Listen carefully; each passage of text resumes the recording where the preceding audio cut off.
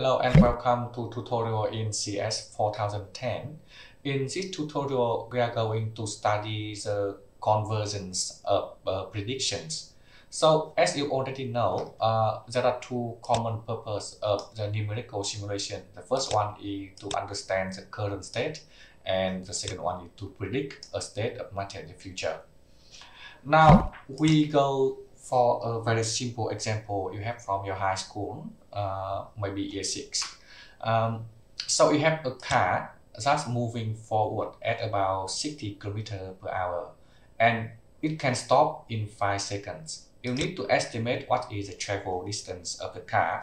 Will it cross over the stop line or not? So to do that, you can solve quadratic equations and get the exact solutions. But I assume that the computer couldn't solve the quadratic equations, and therefore it has to do some predictions, like it predict the future positions based on the current positions and the velocity at the current time. And the future velocity will be computed based by the current velocity and the accelerations. We know that the car stopped in 5 seconds, so therefore we know that the average the acceleration is about 12 km per hour. Now we try to predict this one with Matlab. Okay, so this is the first module, so simple predictions with the first derivative. So in this one, we need to plot a graph of distance over the time. So therefore, I need to declare the time range. My time range will be from 0 second to 5 second. And for example, for exact solution, I can put the time step will be 0.001, that every millisecond.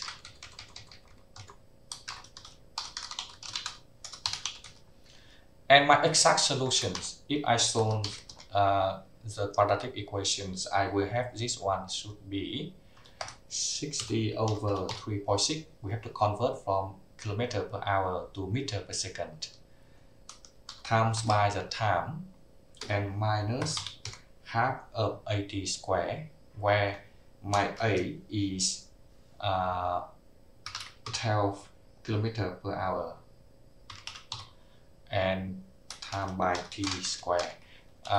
Because you have to do it with every single element, so you need a dot here. And this is my exact solution. And I just plot it. Yeah. So here is the travel distance of my car over 5 seconds. I assume that computer couldn't solve the quadratic equations, and I try to use the predictions in the linear algebra.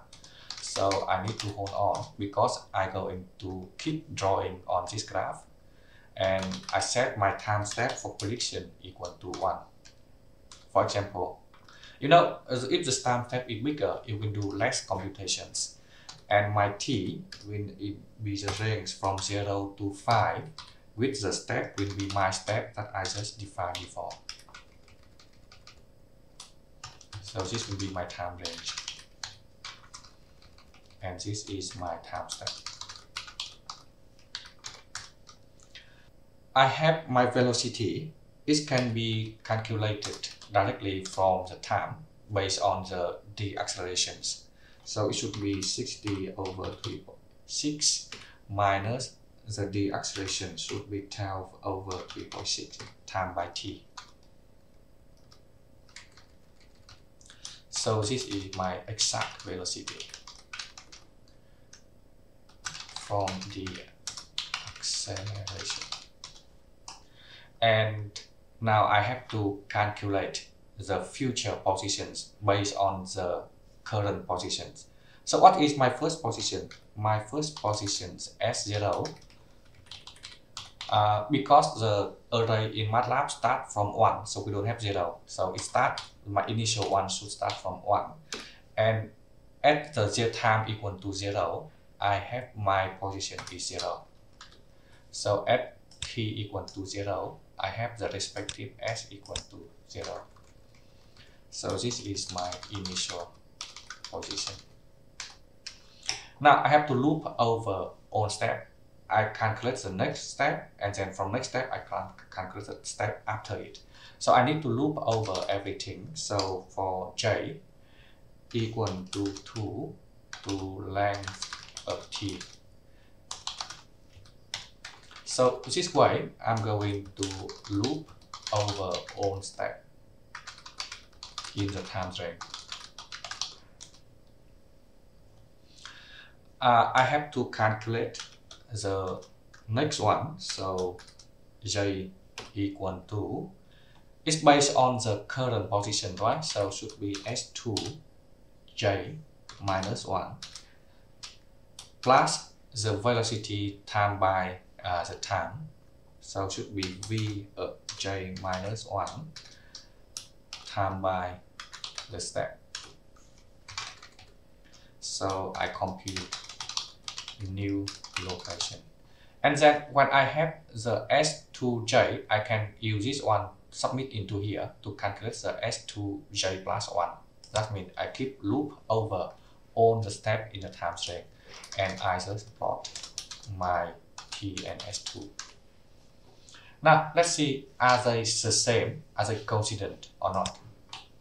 So you can see here is my exact solution in blue, and the predictions in red has the same shape, but there is a gap between the prediction and the real value, the exact solution. The main reason is because I have a very big time step. If I choose this two smaller one, let's see, I have 0.1.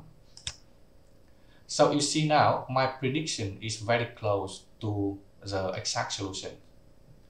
If I have the high ability of computations, I can set the time step to 0.01. So you see now I have it very close. I can consider it coincident to the exact solution. Yep.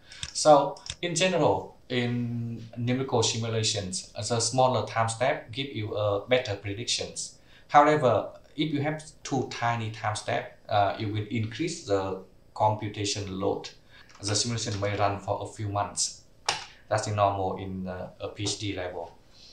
Okay, now let's go to the next step. Now I want to show you about the situation when you have a big time step. What it can be?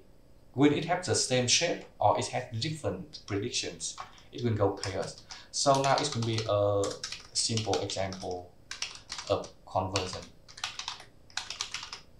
In this example, we are going to use the Dahlquist functions, which is this function.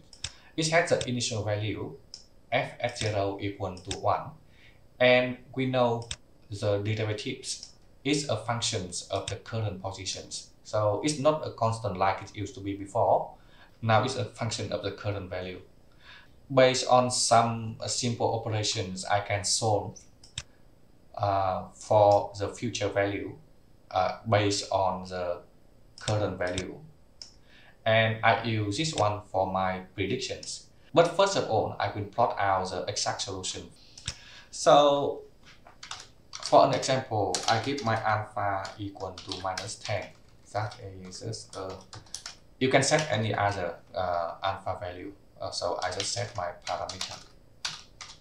Yep. Now I try to plot a graph value of y over a range of x. So I set my x range equal to from 0 to 2, and I set my step for my exact solution is 0.1. So this is my x range. I have to put a semicolon over here. If you don't put the semicolon at the end of the command, so this one will be displayed in the command window. Okay, so I have my f equal to zeros of length of x and 1. So it will be a column with the respective value to x. So this will be my y range. Yep. And my exact solutions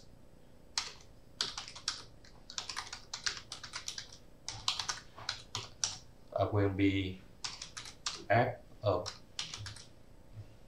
equal to the exponential of alpha times by xj.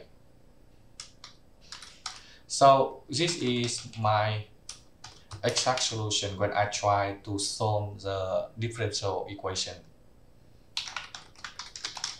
Let's see what it is. I have to plot it too.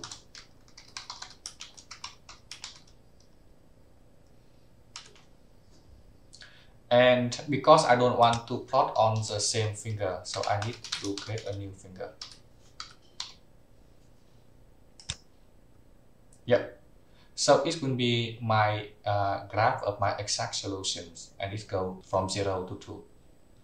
Now I try to use the prediction method to try to predict it. I need to set a range of dx, so I can work with different dx later to study the impact of the step on the solutions. So I have this here 0.8, 0.17, 0.2, 0.21. Yeah, I will explain you this one later when you see it on the graph. So this will be the series of steps. And now I try to study with different time steps. So the first loop, I try to loop over the different time step. I equal to 1 to the length of dx. So this way, with I equal to 1, I work with dx equal to 0.08. I equal to 2, I work with the step is 0.17. I equal to 3, the step will be 0.2, something like that. Now I declare my x range like I did before and this one. So I just declare my x range. So I have x equal to 0 to 2 and the step will be dxi.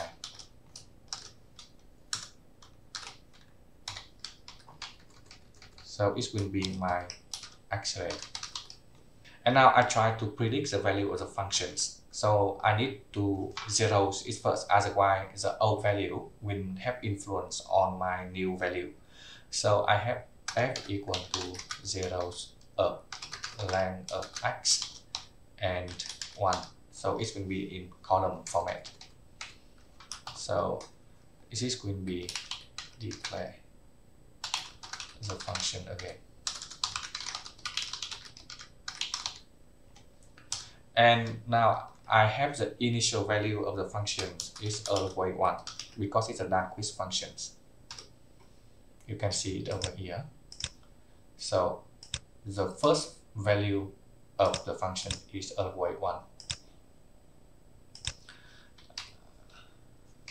So this is my initial value. And I loop over all of the steps like I did before with this one. Now I do a for loop for j equal to 2 to length of x. So I loop all over step.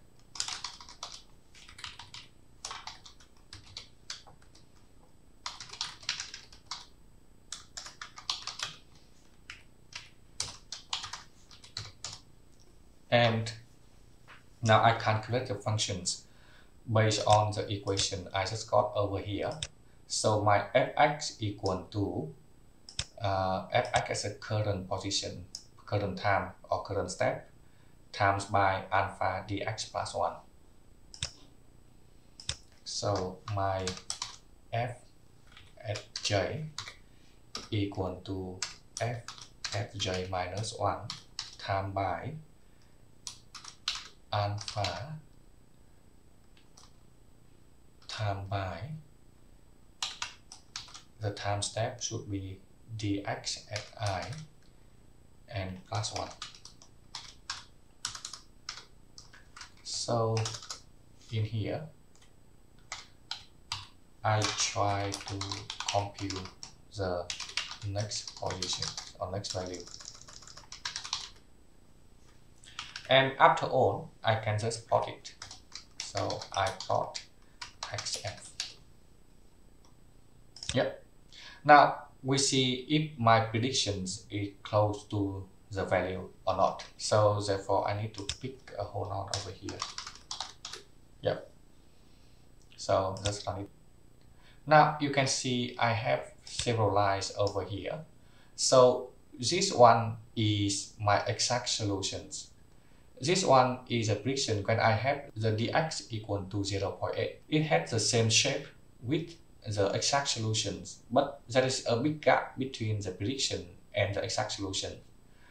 When I have the dx equal to 17, so now you see that is the orange line.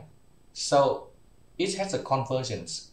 It comes to an end, but the problem is it goes over the equilibrium to the other side and then come back and come back. So this is, we can still consider it has a convergence, but it doesn't have the same shape like the exact solution anymore. And when you have the dx equal to 0.2, look at the purple line. So it just fluctuates from one side to other side, and it has no convergence. It will keep continuing like this until the end of your time range. And now about something really bad. If you look at the green line, so you have not convergence at all. The value fluctuate and exaggerated over the time, and it become bigger and bigger and bigger. It doesn't come to a steady state like it should be. The result makes none sense. This is an example of how important your time step should be. Now I just try to add up one more to see if I can reach the exact solutions. If I reach this one, I put one more over here, should be 0.01. Yep. So now you can see my new add value will be very close to the exact solution. Like I told you before, if it's really small, it will be a burden for the computations. So in general, the conditions for the convergence is that the delta x must be smaller than 2 over minus alpha. And to have a close example, I recommend you to get the step should be about 10 times smaller than this recommended value. So you will have a good exact predictions. I hope today's example give you some idea about conversion, and thank you for your attention. See you next tutorial.